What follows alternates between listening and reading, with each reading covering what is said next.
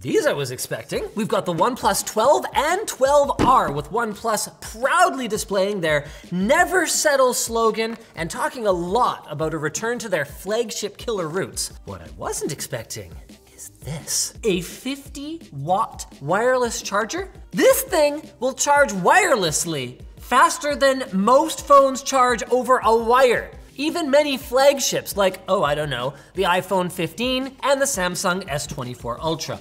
We're gonna get to that in a minute. Let's start with the OnePlus 12. They have absolutely packed this thing with kind of jaw-dropping claims. Oh, wow, is that ever gorgeous? Jeez, Oppo has always pushed the envelope when it comes to the design of their backs. Sorry, they have packed this thing with features, with everything from 80-watt wired charging with their Super VOOC technology, which, no way, they actually include a capable charger in the box. What an idea.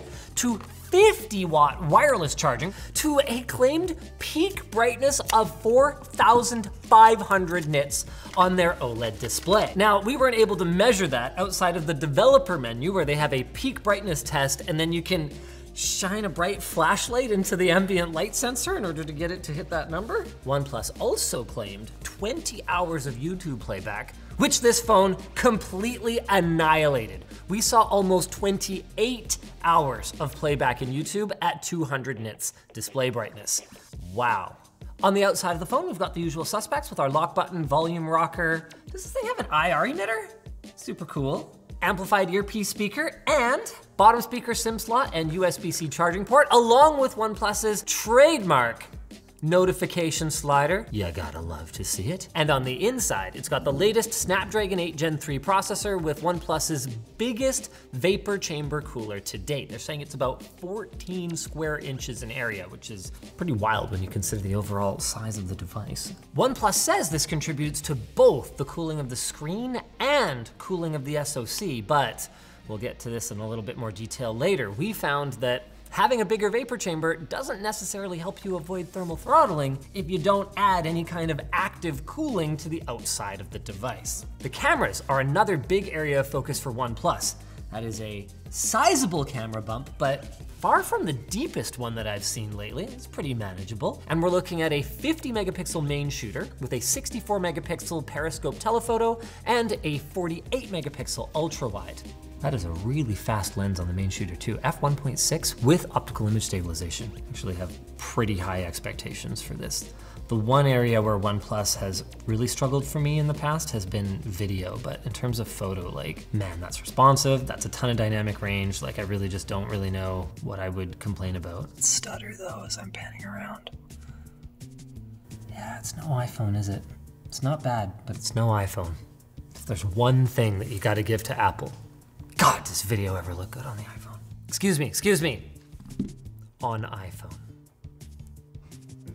Inside the phone, we've got Wi-Fi 7, Bluetooth 5.4, 12, or 16 gigs of RAM with 256 or 512 gigs of storage, and Corning Victus 2 glass with an aluminum frame. Enough about the 12. Because the 12, okay, flagship killer, I guess, now that flagships are $1,200 US. The 12R is the one that I think is gonna be in a more interesting price band for many of our viewers today. It's got a lot of the same goodness as the 12. It's got that same 4,500 nit peak brightness on its also LTPO 120 hertz AMOLED display for that oh so butter smoothness. It's got the same number of cameras, but they have been downgraded a touch. It's got the same support for 80-watt Super VOOC charging, including an included charging brick, which is really nice to see, but it's got a bit of a smaller screen and some other unexpected exclusions. No wireless charging, although that does come with a benefit. You actually get a 100 milliamp hour larger battery in the 12R, and that did result in real world gains in battery life. This thing saw almost 30 hours of battery life in our YouTube playback test. That is flipping impressive, but the bigger one is that it uses the Snapdragon 8 Gen 2. It is using a last generation chipset. However, as we saw in our performance testing, this might not be as big of a deal to you as you might think. As it turns out, in our benchmark suite, which admittedly at this point is gonna need some upgrading, the real world difference in performance is almost negligible because we are more often capped by the frame rate limiter of the applications that we are running than by the performance of the SoC. Another thing that we noticed when we were doing our performance testing was that in our stress test, the 12 actually thermal throttled so much that even though it scores much higher in synthetic benchmarks like 3D Mark, when you run them over and over and over again, it throttles down to performance that is only about 10% higher. So if you're a hardcore mobile gamer and you're gonna be playing for hours at a time, the real world difference in performance might not be that much. Now, some of that can be accounted for by the slightly higher resolution of the OnePlus 12's screen, but not all of it. It does have the same Victus 2 glass covering, but what it doesn't have is the same storage options. It's only available with 128 or 256 gigs of storage. I also haven't really tried the camera yet, so here's what we're gonna do. I'm gonna take some pictures with this after I tell you about our sponsor. Oh God, it's Dbrand. They are supporting the OnePlus 12. Show images on screen. Apparently that's all Dbrand wants me to say about their OnePlus 12 skins because they instead wanted to use this ad spot to make me read a Reddit thread. I assume that's why you're standing here with a computer. Oh, this. I've seen the Reddit thread.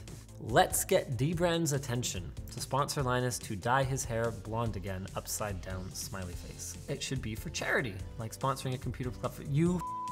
Now you've put me in a position where if I say no, I'm basically saying no to children. You know what you did. I should be using this as an opportunity. See, look, that is the face of a...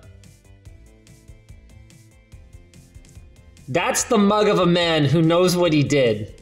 I guess let Dbrand know in the comments if you'd like me to disappoint children or if you'd like me to raise some money for children. I can already tell these cameras are not as good. It looks like I've got something on the lens, but I did not. Stills are all right though. Yeah, stills are all right. That video quality though. And I haven't even tried the ultra wide yet. It's only 8 megapixels. That's one of the biggest downgrades over the OnePlus 11 because otherwise on paper, the 12R looks like an amazing choice compared to the 11. They've got very similar specs other than we get upgraded glass, a bigger battery, faster charging. Ooh, there is one small little bugbear. OnePlus originally said that the 12R had UFS 4.0 support for its storage, but it's actually 3.1. So that's a downgrade over a OnePlus 11 if you could get a deal on one of those. But other than that, man, I think the cameras are the biggest deal. And I don't know about you guys, but the only time I ever use my ultra wide camera is when I wanna take a picture of a room and like put markup on it. Like honestly, that's the only thing I think I've ever used it for is like, here's a picture of this room. We're going to IKEA. I'm gonna write some measurements and like where those spots are so that I can remember what my room looks like when I'm walking around in that labyrinthian store. It's like, it feels like you're in there for so long, you don't even know what year it is or where you live anymore. Both phones are only rated for IP65 water resistance, which is a little on the weaker side for a modern device, but they've got something water related that is pretty darn cool. OnePlus has something that they're calling Aqua Touch. And sorry, what is this? Hyper Touch algorithm makes it like work better when the screen is wet. I've been provided with a spritzer bottle and I guess I'll attempt to type a message. I mean, that seems like pretty good, right? Let's go for accuracy, okay? Give me a 100-character sentence, go. Subscribe to Short. Oops, that was me. Circuit. That is pretty darn good. It's bang on. I like it. Here we go. I mean, what could go wrong? Oh boy. Well, that's something. I can't even get a text box. Hello, I am typing a thing. Oh! And we lost it. Yeah, that's pretty much the experience I have whenever my hands are wet in the tub. We're down to 34%, which means it's time to try 50-watt wireless charging. And what I'm really interested in is what's shaken with our charger here. We're at 30 watts from the wall. There will be quite a bit of inefficiency going from AC to DC, then from DC to magnetic induction charging. Is that it? It's going down. AirVook charging? Buddy, This isn't the only thing we weren't able to see working the way OnePlus said. Their frame interpolation technology, we just couldn't get it working, and they're on Chinese New Year right now. So they were like, oh, we can't really look into this. So your mileage may vary on that as well. But 27 watts from the wall, that means realistically, we're probably only getting about 20 watts here. It's possible that it'll only do that kind of speed from 0%, but we're at 35. I think it's a pretty reasonable expectation that it would charge pretty fast when it's at 35%. Oh, there's one more thing. We haven't checked out the speakers yet. Oh my God, Google, this was such a mistake. What is any of this? Remember when the mail icon was red? So you could actually tell what the hell it was? And when Maps was a map? Sorry. This is not OnePlus's fault. 100% on Google. A little bright, but a big part of the problem is how loud I have it. I wouldn't normally need this at 100%.